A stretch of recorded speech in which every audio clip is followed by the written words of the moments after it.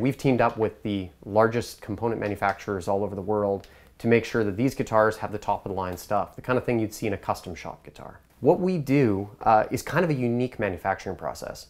So we do all the initial steps of our manufacturing here in Vancouver. I actually have a mill just outside of Vancouver in Chilliwack that we work with. And we hand select all the wood that we use. And so that's one of the really key things. We can go through and cherry pick. The wood's grown in our own backyard. We hand pick the wood that we use. And we do all the initial cuts and all the initial work and stenciling at our mill.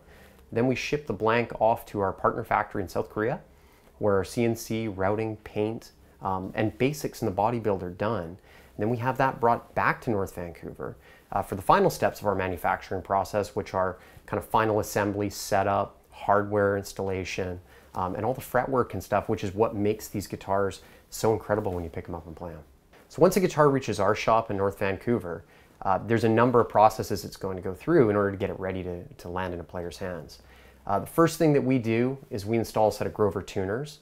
And once those tuners are installed, our head luthier Chris will hammer out the frets and do all the fretwork and make sure that those are absolutely fine-tuned. Then he goes on to installing the pickups, which we use Seymour Duncan pickups in all our guitars. And he'll wire all those pickups in. And we'll go on to installing a saddle and bridge, which are a Tone Pros saddle and bridge, which are really top of the line kind of stuff. So once these guitars are all finished up and Chris has worked his magic on them, they'll be sent out to shops all over the US and Canada, Europe, but sometimes they land in the hands of the artists we also endorse. And we've got quite a roster, and we've been very, very fortunate to line up with some of the bigger name players. We've got Todd Kearns from Age of Electric and Slash. We've been recently working with Rex Brown of Pantera. Shania Twain plays our guitars. We've got Corey Churko from Shania Twain and Kelly Clarkson. Paul Crook from Meatloaf. And we built guitars for artists of all different walks and all over the place. Another artist working with us is Eric Bass from Shinedown. We got some stuff coming with him as well.